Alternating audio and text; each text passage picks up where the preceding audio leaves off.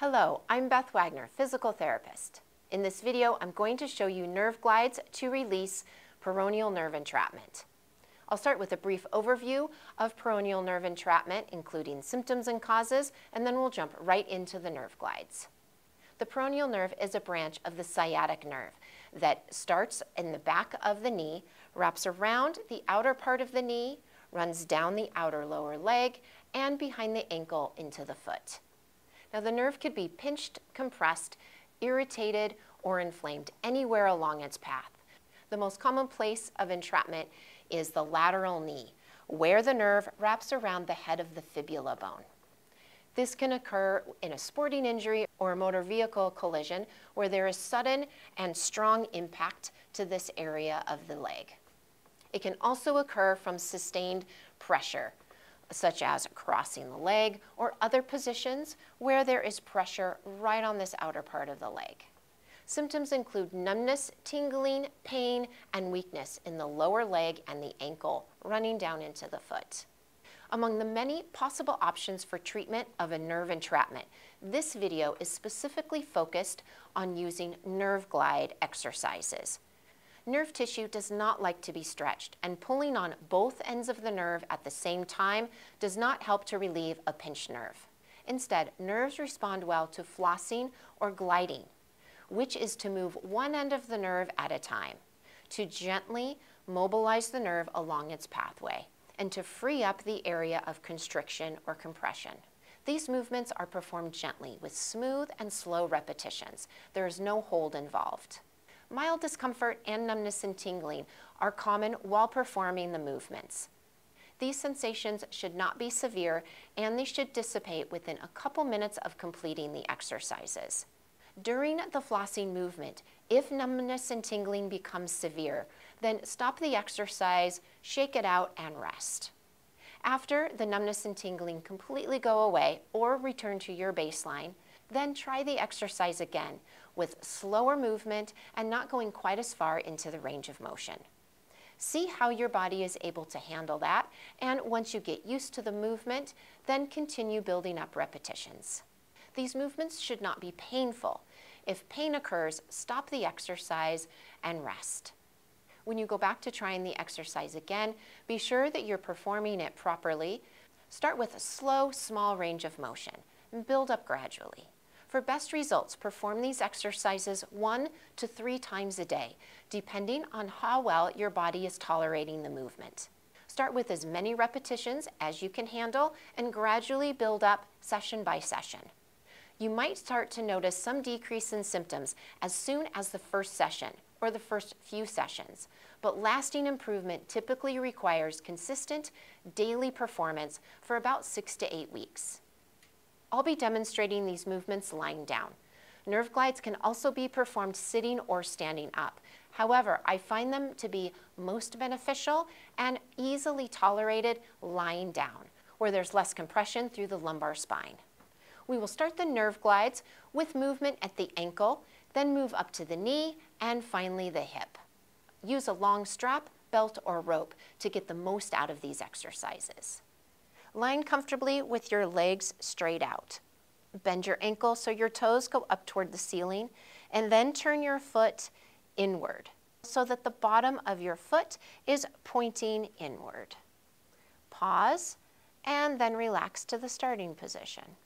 Make sure to keep your knee straight. It might help to activate the muscles in the front of your thigh, the quadriceps, and your gluteal muscles in your buttocks to keep your knee fully extended. Bend your ankle up and then turn your foot so that your toes are pointed toward the ceiling and the sole of your foot is pointed inward. Pause and relax and repeat. Bend your ankle so your toes are pointed up, foot rolled in. Pause and relax. Pause and continue. Bending your ankle and foot and then relaxing. Pausing for about a second and continue. Bending your ankle and foot with slow, smooth movement. Perform 10 repetitions or as many as you feel comfortable to start with. The next nerve glide will add flossing at the knee. Bend your knee and hip about 90 degrees and wrap the strap around the ball of your foot. Use the strap to support your foot as well as to guide the motion. Now, point your toes up toward the ceiling and turn your foot in, similar to the first nerve glide we did. Now straighten your knee a little bit. Pause at the top and lower to the starting position. Use the strap to support your foot and to guide the motion. Bend your ankle, toes pointed toward the ceiling, and turn your foot. Keep this gentle. Only move your ankle as far as you feel comfortable going. Now, maintaining this position of your ankle and foot, straighten your knee as far as you feel comfortable, pause, and then lower. Pause at the bottom, and then straighten your knee again. Pause at the top, and lower. Continue straightening the knee and bending the knee for 10 repetitions, or as many as you feel comfortable to start with. If you need to take a break, that's just fine. Go ahead and lower your foot, shake it out, rest for a moment, and then return to the exercise and complete the repetitions as you can. The last nerve glide will include movement at the hip. Now, with the strap around the ball of your foot, straighten your leg out with your knee straight but not locked out or not hyperextended, just straight.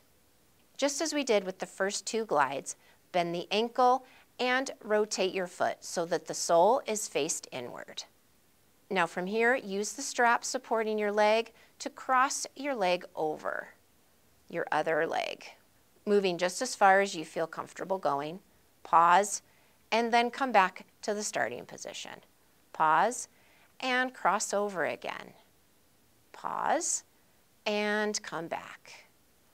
Continue with slow, smooth motion. And this nerve glide is much more intense than the first two, so you might not be moving very much to start with, and that's just fine. You also might have your leg a little bit lower, down here, and that's just fine. Experiment with the position of your leg up and down, and experiment with how far you cross your leg over.